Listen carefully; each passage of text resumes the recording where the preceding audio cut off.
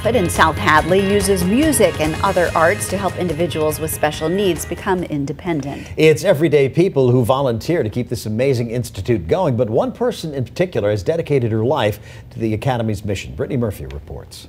I know I need a small vacation.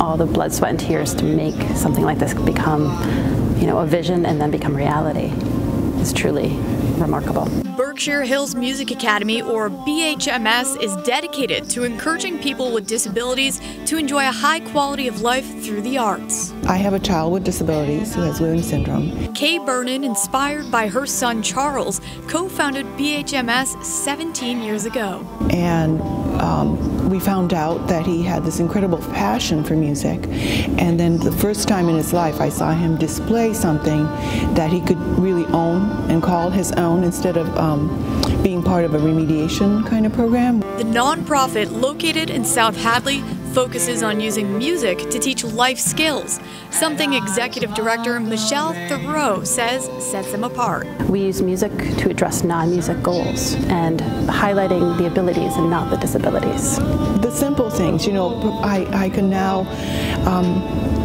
understand about money, and I can walk to the community by myself, or I can take a bus with a friend.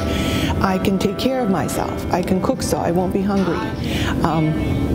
I don't have to count on everybody to take care of me, and I think that's really fantastic. Michelle has seen Kay's passion resonate throughout the academy. So Kay, who's part Japanese, has a bell in her wallet, and so there's a chime that literally rings as Kay walks through the building, and so everyone is aware when Kay's presence has arrived, not only from the auditory piece, but her presence. On top of serving on every committee, Kay runs about 20 events for Berkshire Hills and has raised millions, which helped fund the new Vernon Music Center.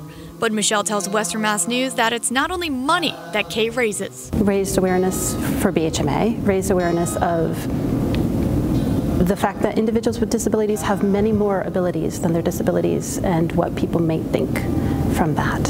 And that changes people's thinking, and that's very powerful. It is not an understatement to say we would not be here if it wasn't for Kay Vernon. And that is above and beyond anything that a volunteer can possibly do. For Everyday People, sponsored by PeoplesBank, I'm Brittany Murphy.